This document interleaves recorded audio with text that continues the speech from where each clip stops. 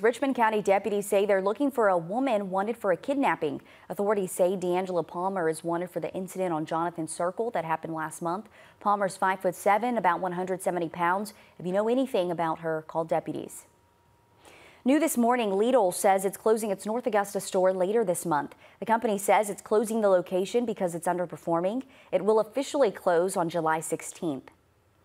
And it's the 4th of July, and in Georgia, there are some laws when it comes to setting off fireworks. You can legally set off fireworks from 10 this morning until midnight, but it is illegal to set off fireworks on city properties like gas stations, hospitals, and nursing homes. They are also prohibited in parks and cannot be set off in public roads. For more rules and regulations, you can head to our website, wrdw.com. The Boom in the Park fireworks celebrations tonight at Evans Town Center Park. There will be road closures on Ronald Reagan Drive and Evans Town Center Boulevard from noon until midnight, and from 7 until midnight, Antebellum Way will be closed. There will also be music and food trucks there. The event kicks off at 5 o'clock with fireworks starting around 9:15.